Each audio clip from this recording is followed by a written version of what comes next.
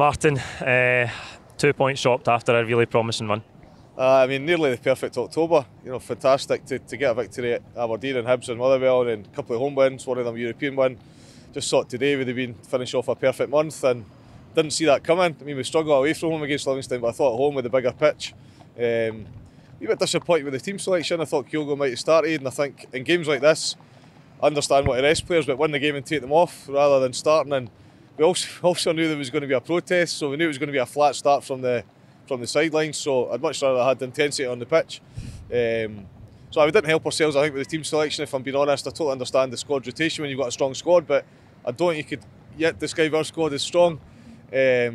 So just a wee bit of flat start to the game between the protest and the team selection, and we never really got out the traps, did we? And when you think we didn't score at Ammanville either, didn't score against them here, you think 3 hours, not scoring against Livingston, it's not good, is it? Really disappointing. It's terrible. I bumped into you earlier on before the game there, and I said to you, I'm not sure about Giacomakis starting because he's a big boy, swing crosses into him all day, and the Livingston defence will eat that up.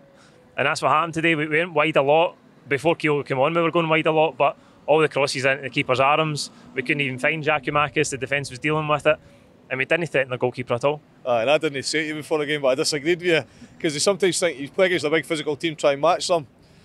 But I suppose, and I totally agree with you now, you're right. Did we have enough physicality? So you get a bit of physicality up front, but if you've not got enough, then you're not going to win the battle. It's like having 2 or 3 guys that can fight against 10 that can fight.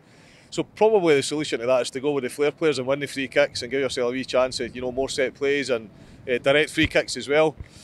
I'm convinced in games like this, because it was two banks of 5 at the back, wasn't it? We had actually tried a lot of shots from, because we weren't breaking them down, we tried a lot of shots, but they were throwing their bodies at the ball. They were determined, big strong guys that were more than happy to get the ball smacking off them. They did that time and time again near the end of the game. So I'm convinced in games like this, we need to go, 3 at the back. We need to go all your flair players and just, run at them and inject some pace, and get them giving us fouls. Chaotic last few minutes. We get a penalty out of absolutely nothing. That big number 6 swings his arm at Kyogo. Inexplicably, the ball's in the keeper's hands. We get a penalty. Perfect get out of jail card. And why was Juranovic not hitting it after hitting 2 brilliant ones recently? Well, first and foremost, he should have taken it, shouldn't it? Because his last 2 penalties were not just goals, but they were good penalties. I think in a situation like that, where you've got a player who's still finding their feet, he's only played 2 or 3 games. Didn't play well today. No, and he didn't, and his confidence can't yet be high because he's not settled into the team, so he's still feeling that pressure, isn't he, getting himself that first 10 goals. He would have been the last player I'd have put to take a penalty today because he's not settled into the team yet. I suppose a counter argument to that is at his last club he was a prolific scorer from penalties. But you're right, Juranovic first and foremost. I'd have Kyogo taken away there, Mikey Johnston. I'd maybe even defaulted back to the captain.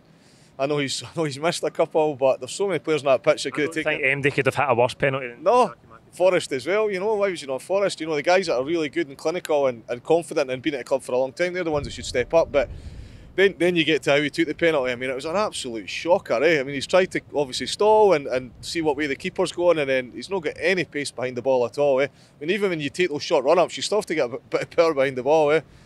And at that stage of the game, 93 minutes, you have to just put your laces through it. You have to blast it into the goal and put the keeper in the goal, even if he does try and save it. But hugely disappointed. And then, of course, he had the chance after that as well, didn't he? Showed no composure. No composure. I felt sorry for him at the end. You could see he was absolutely dejected, and I think it was Ralston went up and tried to console him, and he looked inconsolable. But wrong decision, definitely wrong decision, and I genuinely wish we'd went strong from the start and then taken the flair players off. As I say, we had that good one, 5 wins in the spin, another shocker here today. So I think that's going to be the story of the season, ups and downs. Nah, I think we all come down and we all get a bit of consistency. I think today, bad day at the office, but we've had that run now and it's a feel good. I was a bit disappointed with the protest today. That's just my personal opinion. I know lots of other people disagree with that, but you don't want to do anything that's going to impact the team.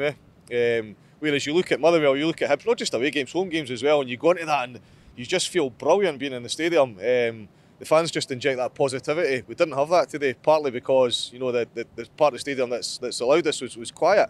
So players come out on the pitch and it's a bit flat, and you're playing against Livingston, and subconsciously you're thinking this is going to be easier.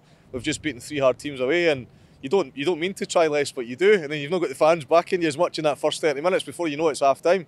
Second half, it's 55 minutes, it's 70 minutes, and the game's disappearing there. And Livingston were really disappointed. They understand them defending, but you know, the gamesmanship was really, really bad today, wasn't it? You know, feigning an injury, the guy sat down for, it felt like 10 minutes, didn't it? And then he got up and he's sprinting at the halfway line. Then he comes on. He gets waved on behind Johnson. Johnson's one-on-one with somebody and the ref waves him on. He keeps up behind him. Incredible. I mean, the referee didn't help. I hate complaining about referees. We know what the referee's all about. It's not going to change. It's never going to change in Scotland. It's the way it is. But I was really disappointed.